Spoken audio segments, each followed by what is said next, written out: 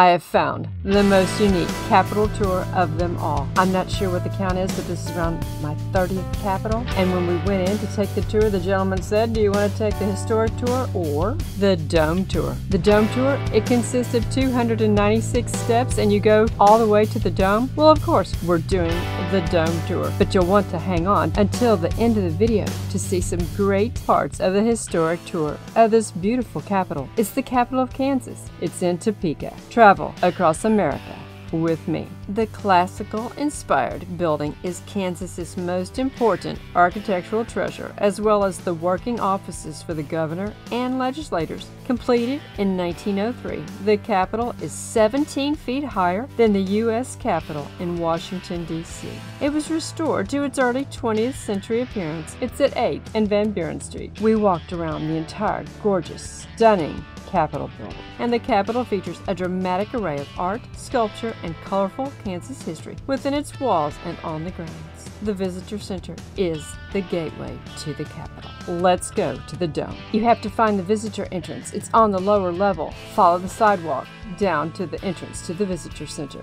Here's the Visitor Center. Let's go in. Of course, you have to pass through security, the ones like at the airport. There is the historic tour and the dome tour. They're offered Monday through Saturday. Check the hours before you go. We caught the 3:15 dome tour. You meet by the cage elevator.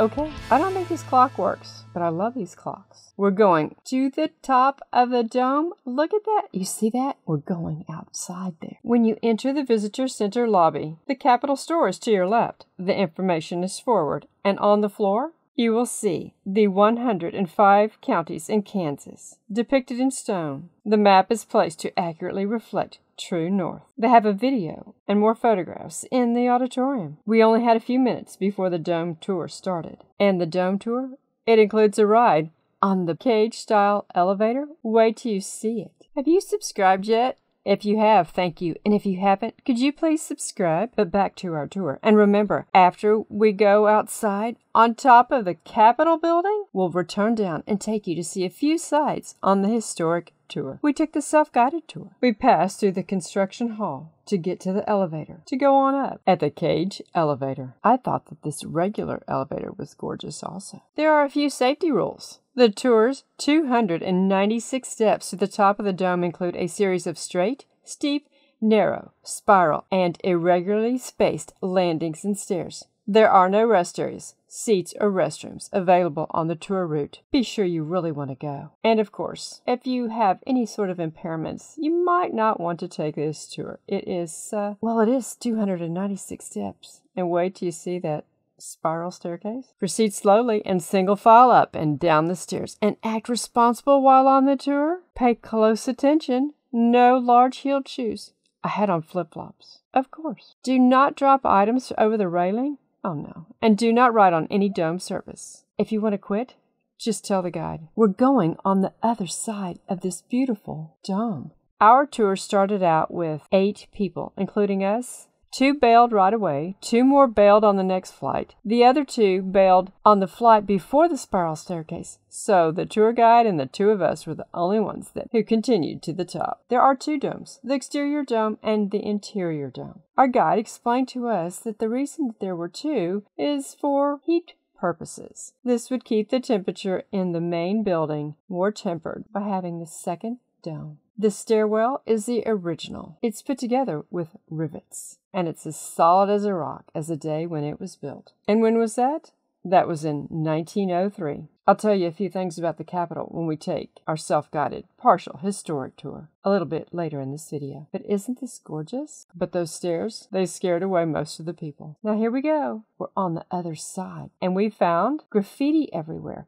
Yet they painted the sides of the column so you couldn't see the graffiti when you were in the interior of the Capitol Rotunda. As you looked up, you didn't notice all the graffiti. But on this tour, you can see the graffiti. And it's strictly forbidden now. And how did the graffiti get there? The guide told us that anyone could go into this area at any time. And so young people would go up there and goof off, and one of the things they would do is scribble their names. One of the times when she was taking a tour group up, one of the gentlemen on the tour had put his name decades and decades ago when he was in high school. I wonder if he wrote his name on it again. We'll never know, will we? Look at those spiral stairs. And yes, we're going to be going up there. I could see where this was a little intimidating. That platform holds the new chandelier. It was added to give more stability to the new chandelier. On each level, our tour guide took a little break so we could rest. And there were so many windows you could catch great views of Topeka and the surrounding countryside. They did not allow you to take photographs as you were walking the stairwell. But when she stopped and when we were not climbing stairs, we could take all the photographs that we wanted.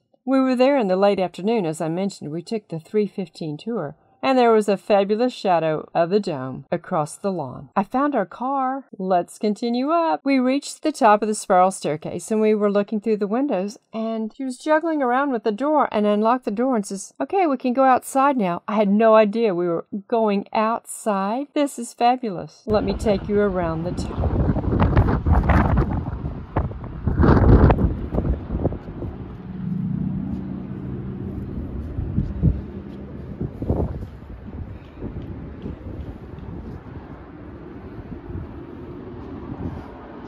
If you're ever in Topeka, I highly recommend, if you're physically able, take this tour. 296 steps. And remember, what goes up must come down. We returned down the spiral staircase, the straight stairs, to reach the cage elevator. The cage elevator is an antique, and it was installed in 1923. You can ride the elevator from the 1st to 5th floor without taking the dome tour, if you would like. There is an elevator operator. How many times have you been in an elevator that there was an elevator operator sitting in the elevator to run it? Well, they didn't have to be sitting. How many times have you been in an elevator that there was an operator? You must be accompanied by a tour guide to visit the dome. Now let's go back downstairs, down the cage elevator, and back to the basement to see a few of the exhibits, such as this. This is an original window from the dome when it was completed in 1903. And this is the copper door from the Capitol Dome that was used to access the outside viewing deck. This sledgehammer was used by the Republican Speaker of the House. The original smashed doors are now on display at the Kansas Museum of History. Wow, that seems like that would be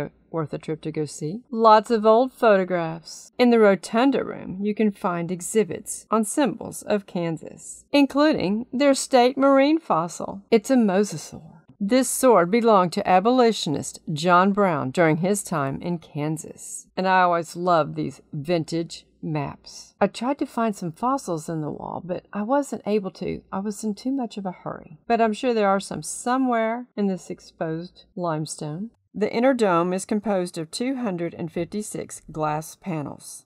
The 900-pound chandelier is a replica of the original fixture, which was donated in 1942 to the World War II scrap metal drive. Representing nations or states that have claimed all or portions of Kansas are flown in the Rotunda: the United Kingdom, the French monarchy, the French Republic, Mexico, Spain, Texas, United States, and Kansas.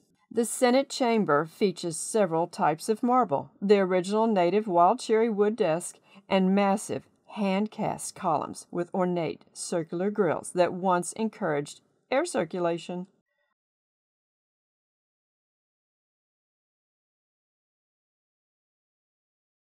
Artist Michael Young of Kansas City created a mural in 2018 to depict the legacy of the 1954 landmark U.S. Supreme Court desegregation case with roots in Topeka. The Brown versus Board of Education mural is located outside the state Supreme Court, where earlier civil rights cases were fought, leading the way to the turning point in the history of the United States. And I will be taking you to the national park at the school where a little girl named Brown went and started the whole thing. There is so much to see and do. Take a tour for yourself. And don't forget to walk out on the grounds. There's plenty to see out there also. I enjoyed seeing the pictures of the construction of this gorgeous structure. It's time to wrap things up. I do encourage you to visit your state capital and any nearby states. And whenever on vacation, if possible, visit the capital of the state you are in. There's always so much history to see and learn about. And like we stumbled on this great tour, the Dome Tour. How unique. We found out it's the only one of its kind in all of the 50 states. Our tour guide said that she thinks that Colorado is starting to do tours like this. There are a few others that give dome tours, but you have to know someone in government to be able to get in. This is the only one currently open to the public. Flip-flops on the ground in Topeka, Kansas. And speaking of on the ground, found this plaque. It said President Ford's visit. This is embedded in the stairs on the north side of the Capitol. From this landing on February 11, 1975, the President of the United States, Gerald R. Ford, spoke to 12,000 people before addressing a joint session of the Kansas Legislature and the House of Representatives. Please be sure to subscribe, and in the comments below, tell me what capitals you have visited.